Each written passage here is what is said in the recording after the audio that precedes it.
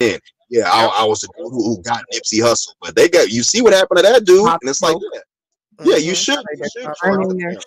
earning their It's like, stripe. yeah, Yep. your son went to jail. He was kicking it with this. He was kicking it with this group in juvie. We all know that they Crips. Oh, you didn't notice these tattoos? Nah, there should definitely be more punishments, especially in California, because the gang issue out here has been ongoing and a worsening thing for decades. People have lost family members, homeboys. It's stupid. It's stupid. Yeah. I so agree. Start charging these, like I said, per bullet, like how they Mm-hmm. do the felony people with, you can't Yeah. own a gun and they charge you per bullet. Start doing that. Start getting hardcore with these parents.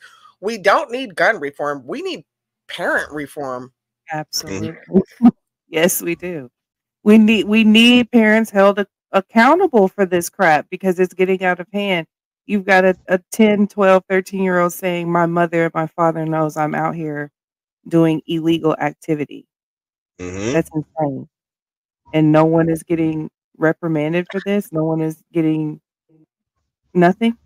Yeah, that's crazy. CPS steps in for less. For less. What's going on?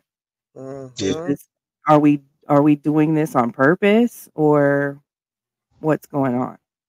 Mhm. Because I don't want to get into it where, I don't, but I just ask that the government doesn't make me get into it. Because if we're going to hold one accountable, we're going to hold all accountable, no matter the race, color, or creed.